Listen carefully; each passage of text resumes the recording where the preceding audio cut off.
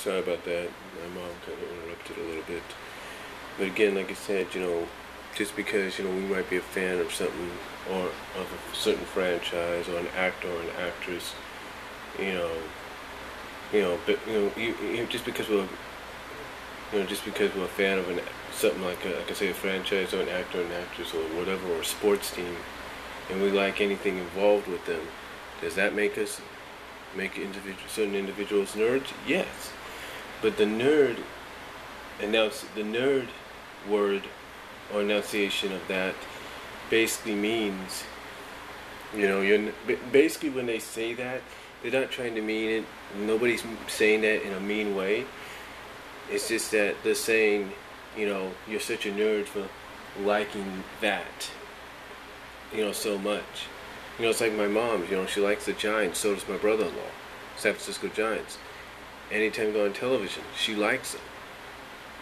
She likes cheering for them as if she's at the game herself.